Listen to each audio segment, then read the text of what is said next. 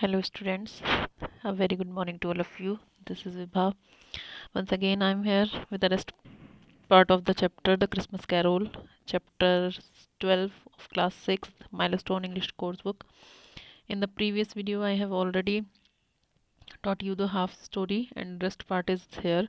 So first of all you have to go through the part 1 and then you have to come back to the part 2 to get the complete meaning of this chapter. So let's start. I'll just give you the review of that chapter. There is a person who is very miser, very conservative, very unfriendly to the others.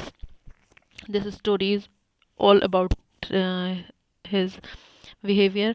Here is his nephew who come to invite him for Christmas Day celebration, but he denied in a very rude manner that he don't want to be so friendly with others, क्योंकि वो नहीं चाहता कि वो दूसरे लोगों के साथ बहुत ज़्यादा फ्रेंडली हो मिले. ठीक है, तो इस तरीके से इसका एक लेट फ्रेंड होता है जो उसकी डेथ हो चुकी थी, पार्टनर था जो इसका पहले, वो इसके सपने में आता है और इसको बहुत सारी चीज़ें रिकॉल कराता है कि तुम भी मेरी तरह, मैं भी तुम्हारी तरह था, मतलब मैं बिल्कुल लोगों के साथ माइजर रहता था, मतलब बहुत किसी के साथ मिलना नहीं चाहता था और मैं सिर्फ बिजनेस करता था जबकि मेरा मेन बिजनेस होना चाहिए था मैनकाइंड. सो इस वजह से मुझे जो पनिशमेंट मिली है जब मैं स्पिरिट बना हूँ तो मेरे ऊपर ये भारी भारी चेन्स हैं, हैवी चेन्स का बर्डन मेरे ऊपर है, तो मैं तुम्हें वार्न करने आया हूँ. इसी तरीके से इसके कुछ पास्ट की स्पिरिट्स आती हैं इसके सपने में, ठीक है, जो इसको इन्फॉर्म करती हैं. तो ये उन सारी चीज़ों को सुन के थोड़ा सा रेस्टलेस हो जाता है और उनसे कहता है कि आप मुझे छोड़ दो, मुझे और ज़्यादा हॉन्ट करने की ज़रूरत नहीं है और यहाँ से मुझे बाहर जाने दो. ठीक है, फिर नरेटर जो है वो कहता है कि वो सो जाता है, वो अपने घुटनों पर आकर रिक्वेस्ट करने लगता है घोस्ट से, अपनी जो उसके पास्ट की इमेजेस उसको दिख रही होती हैं कि प्लीज़ मुझे सोने दो, और मुझे वो थोड़ा ही सो पाता है कि उसका जो नेक्स्ट घोस्ट होता है क्रिसमस प्रेजेंट का, वो अपीयर होता है. So let's start the second part of the video hair from here. Present, जो क्रिसमस प्रेजेंट का घोस्ट था वो अपीयर होता है और ये क्या कहता है इससे, कम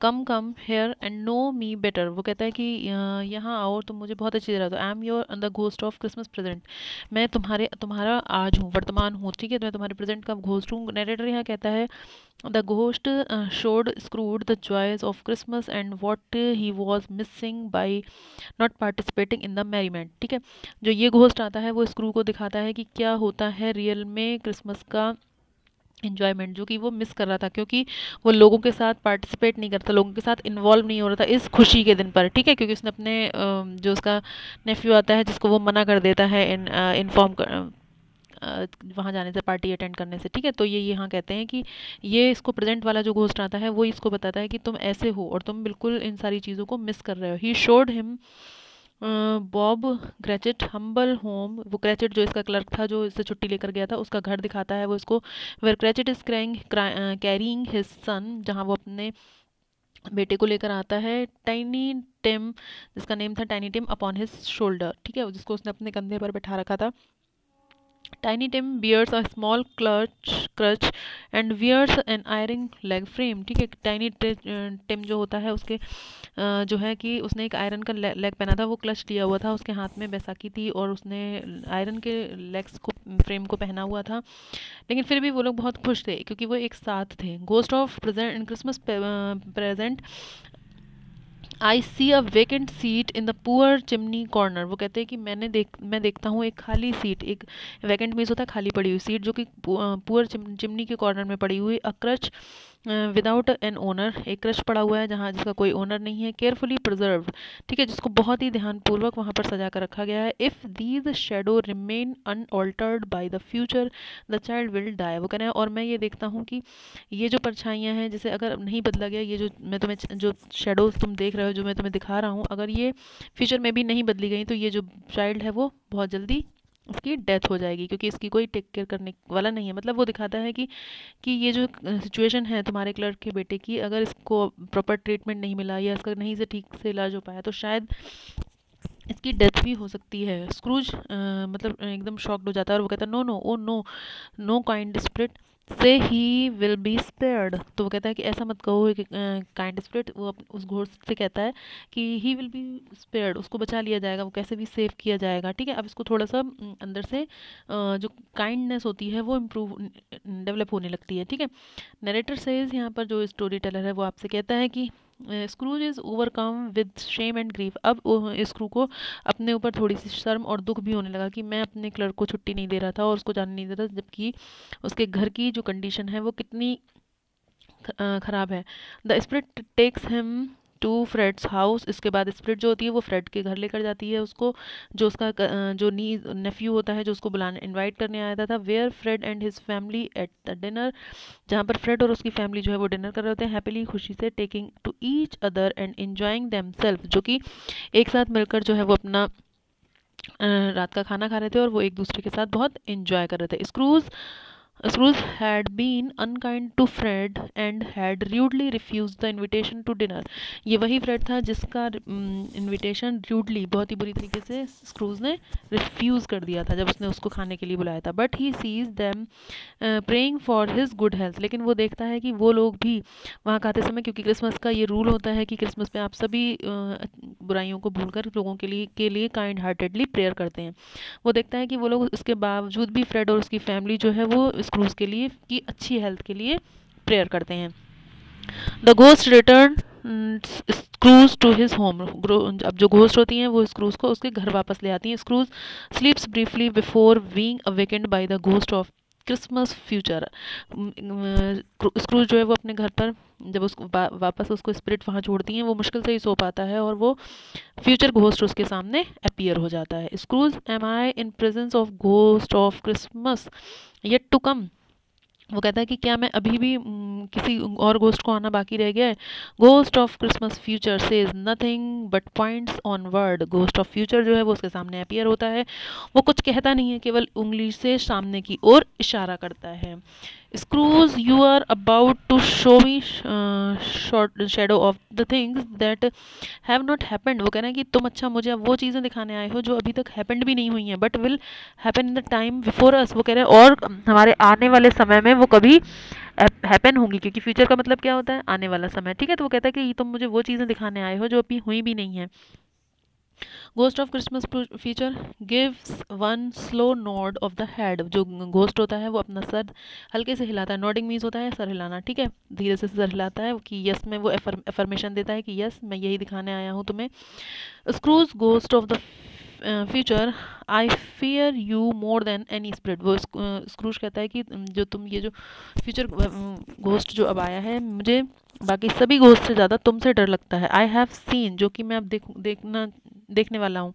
but as I know your purpose is to me do me good, वो कहता है लेकिन मैं जानता हूँ कि तुम्हारा जो पर्पस है वो है मुझे अच्छा बनाना। And I hope to live be another man from what I was, I am prepared to go with you, लेकिन वो कहता है कि मैं आशा करता हूँ कि मैं एक दूसरा पर्सन बन जाऊँगा जो आज तुम मुझे दिखाने वाले हो उसे देखने के बाद, और मैं तुम्हारे साथ चलने के लिए रेडी हूँ, क्योंकि उसको कहीं ना कहीं यकीन हो जाता है ये जो घोस्ट आ रहे हैं ये मुझे चेंज करना चाहते हैं, they want to change my behaviour my attitude towards others, so he was ready to go with him, ठीक है, वो उसके साथ जाने के लिए रेडी हो जाता है। नरेटर कहता है the ghost of the Christmas future only points onward silently, उसने फिर से आगे की तरफ इशारा किया उस घोस्ट ने, फ्यूचर घोस्ट ने, और आगे की तरफ बढ़ गया। The ghost show screws glimpse of the possible future, ghost जो है वो उसको स्क्रूज को आने वाले भविष्य की कुछ झलकें दिखाता है जो हो सकता है भविष्य में।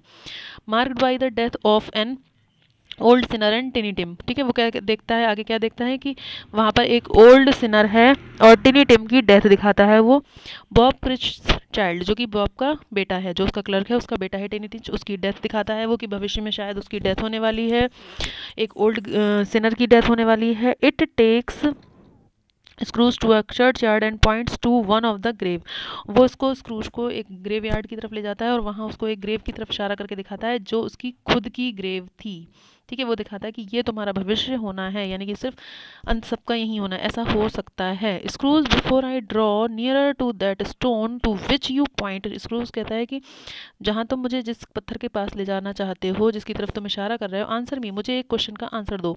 Are these the shadows of the things that will be और they are shadow of the thing that may be. वो कहता है कि ये मुझे पहले ये सबसे पहले ये बताओ, क्या ये जो चीज़ें तुम मुझे फ्यूचर वाली दिखा रहे हो, क्या ये फिक्स होंगी ही होंगी, या तुम सिर्फ मुझे एक ऐसी इमेज दिखा रहे हो जो ये हो सकता है, ये सिर्फ एक इमेजिनेशन है।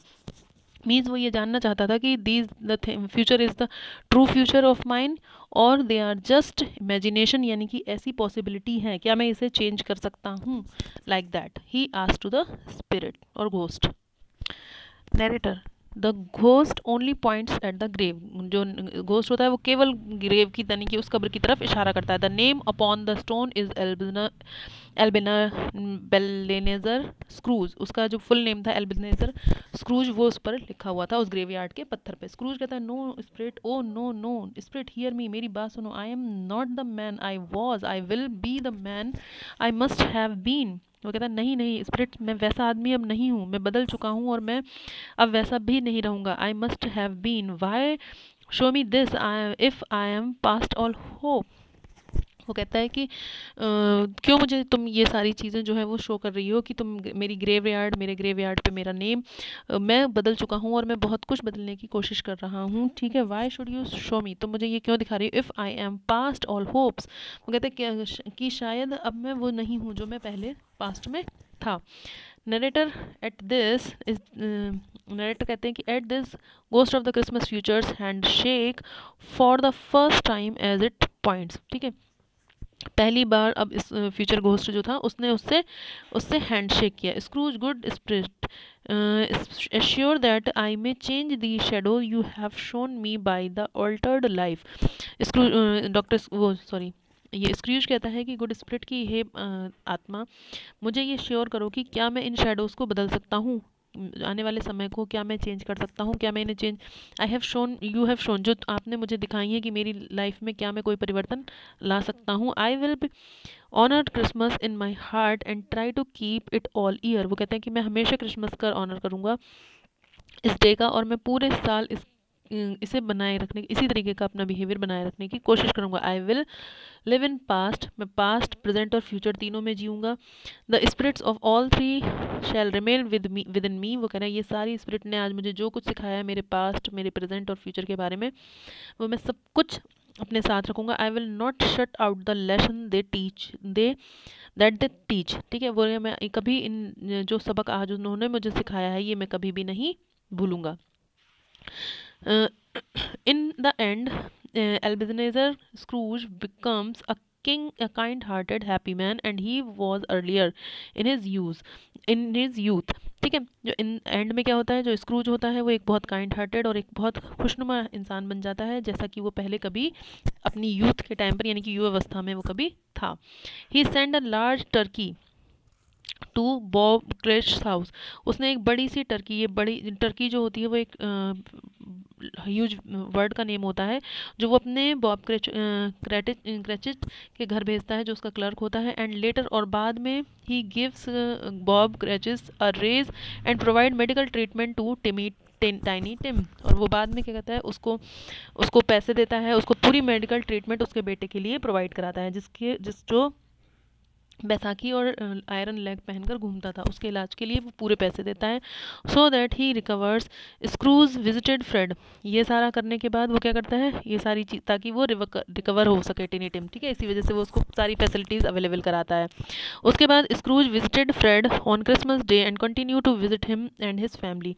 उसके बाद से जो स्क्रू था वो फ्रेड के घर गया, अपने वही नेफ्यू के घर क्रिसमस पे, और वो उसके बाद से उसने हमेशा फ्रेड से और उसकी फैमिली से मिलना जुलना शुरू कर दिया। Scrooge was never visited to the serious by the spirits again, as he was changed man and he had learned the true meaning of Christmas. इसके बाद से उसे दोबारा कभी भी उन स्पिरिट्स नहीं देखने आई, वो उनसे नहीं मिला, क्योंकि वो इसके बाद से वो बिल्कुल चेंज हो चुका था और उसने रियल में क्रिसमस का मीनिंग समझ लिया था. क्रिसमस का मीनिंग होता है be humble, be polite with the others and be kind hearted and be always helpful to the others, to the नीडीज. ठीक है. Don't be so conservative, don't be so माइजर, don't be so money minded, self centred. ऐसा नहीं होना चाहिए. We have to help others and always do good with others. ठीक है. इसके बाद यहाँ पर साइड में कुछ मीनिंग्स हैं जो वहाँ ऑथर आपको एक्सप्लेन करना चाहता है. I just explain them. What is the word meaning Turkey. यहाँ पर आपको एक वर्ड दिया गया है जिसका मीनिंग है, वेट अ सेकंड, इस टर्की अ बर्ड और अ नेशन. यहाँ पर वो क्वेश्चन पूछ रहे हैं क्या टर्की कोई नेशन है या फिर किसी बर्ड का नेम है. ठीक है. तो वो आपसे कहते हैं Turkey is a name of a bird as well as a nation. ये टर्की एक बर्ड और नेशन दोनों का नाम है. Turkey is a large bird found in north America. ये नॉर्थ अमेरिका में पाई जाने वाली एक बर्ड है. The mail Turkey has a prominent red flashy growth and that Hanks from the top of the week called a स्नूड. ठीक है. ये आप जैसे देख रहे हो कि ये जो मेल होता है इसमें टर्की बर्ड में, इसके नेक के नीचे ये जो पोर्शन होता है जो फ्लैशी सा रेड कलर का फ्लैशी दिखता है, इसको इन्होंने बोला है स्नूड. इसको क्या बोलते हैं स्नूड. ठीक है. ये यहाँ पर एक्सप्लेन किया हुआ है उन्होंने. Turkey is a land, land भी है ये. ठीक है. ऑक्यूपाइड बाय द टर्क्स, जो तुर्की लोग थे उनके द्वारा ये घिरा हुआ था, मतलब वो लोग यहाँ रहते थे. This land was known as the Ottoman empire from the 1300 to 1922 following world war 1. ये वो जगह है जहाँ पर ओटोमन का कभी शासन हुआ करता था 1300 से 1922 तक, और जो कि वर्ल्ड वॉर फर्स्ट तक चला. ठीक है. Why does this bird and the nation have the same name. क्यों ऐसा है कि इस बर्ड और इस नेशन का नेम जो है वो सेम रखा गया है. ठीक है. A bird called जेन्युआ foul was imported to Europe through the Ottoman empire. ठीक है. एक बर्ड थी जेन्युआ फाउल जिसको यूरोपियन एम्पायर के यूरोप लाया गया था ऑटोमन के एम्पायर में. ऑटोमन जो किंग था उस टाइम पर. ठीक है. Since the people of that reason were called Turks the bird. ठीक है. उसी समय से जो टर्की लोग थे वो क्षेत्र के जो लोग थे वहाँ के, the bird got the name Turkey Hahn Turkey Kock. तभी से उस बर्ड का नाम जो है वो टर्की हैन टर्की कॉक रख दिया गया. दे letter called eight just Turkey. And में क्या हुआ, कॉक और हैन को रिमूव कर दिया गया और उनको सिर्फ टर्की के नाम से ये लोग जाने लगे. The end section is about the author. Who is the author? Charles Dickens, as we have read in the part 1. Charles Dickens के राइटर थे. was born in England. ये इंग्लैंड के एक राइटर थे. उनका पूरा नाम जो था full name was Charles John Huffam Dickens. He was an English writer and social critic. वे एक इंग्लिश के राइटर भी थे और एक सामाजिक क्रिटिक, आलोचना भी करते थे लोगों के गलत चीज़ों की. हमेशा उन्होंने क्रिटिसाइज़ किया है. He created some of the world's best known fictional characters and is considered by many of the greatest English novelists of the Victorian era. ये विक्टोरियन एज के बहुत ही जाने माने ऐसे राइटर रहे हैं जिन्होंने बहुत सारे फिक्शनल यानी कि इमेजरी करेक्टर्स को डेवलप किया है, जो बहुत फेमस रहे हैं उस टाइम में. His many volume include such works as a Christmas carol, David Copperfield, bleak house, a tell of to cities, great expectations and the mutual friends. ये उनके सबसे वेल नोन वर्क्स हैं जो इनके वॉल्यूम में added है, included है. So that's all about the story. I hope you get this story very well. If you didn't get the message, you can watch it again, and if after that you find any problem you can ask me. So we will meet in the next chapter with a new spirit, with a new enthusiasm. Till then, take care. Have a nice day.